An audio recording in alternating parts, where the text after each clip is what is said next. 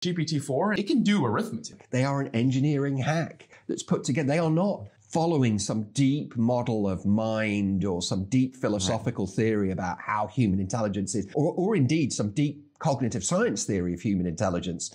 They are a technological hack. There is a big question mark around whether what large language models are doing is doing those things, or whether they're doing something that looks like pattern recognition. So arithmetic, I'll concede you, probably now is a solved problem. But there's a huge body of work looking at whether these things can actually solve problems that are not just variations of something they've already seen in their training data. And the question of, is it really originally solving a problem versus just doing pattern recognition? At the moment, that's one of the big questions, and the jury is very much out on that. And the weight of evidence at the moment is they are not doing problem solving. They are doing something which is much more like pattern recognition. So let me give you an example to illustrate this.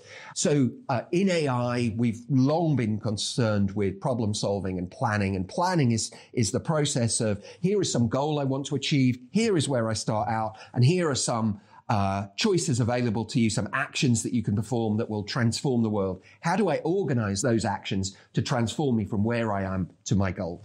Absolutely fundamental AI capability that people have been looking at for well over half a century. So, can large language models do planning? At first sight, people got very excited because it appeared that they could. You can plan a trip like a seamless. Exactly. Yeah. But on closer inspection, suppose you do the following. Suppose you obfuscate all the terms that are being used in your plan. So you don't use words that it's familiar with, but you express a problem, the same problem, right?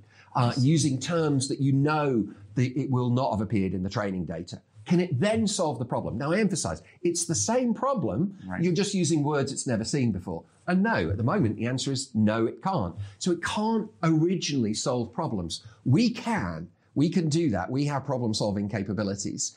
So that suggests that when it's looking at planning a trip, it's seen thousands of trip planning guides and trip agendas and so on, and it's doing pattern matching to pick up on that and help you plan the trip. But is it actually planning from first principles how to organize those various actions to plan the trip? So at the moment,